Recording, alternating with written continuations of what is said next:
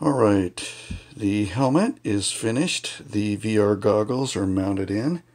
Everything's working. I've got my really nice headset ingrained into this thing. It took forever to mill everything down and get it all fitting, but it is pretty much all here. I had to cut a groove all the way across the top to drop the headphones in, and you can see the four inside-out bolts holding the VR set on, and everything is just about where I want it.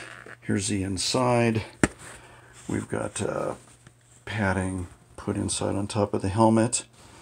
The mounting is all there. Everything is flush. It actually holds the weight all the way across the top of your head instead of on the back strap and the forehead, although I'm still going to counterbalance the back end.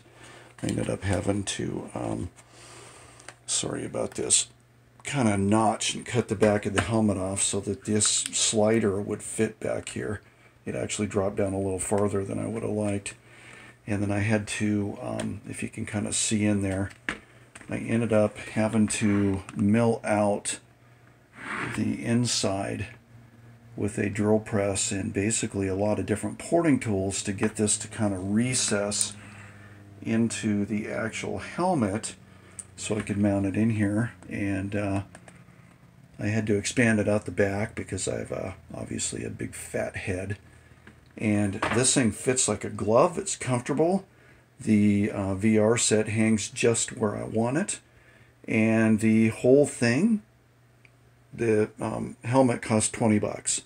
So I was able to really get this whole thing comfortable without that forehead pad just, you know, leaving permanent marks on my forehead and creating a big zit farm up there.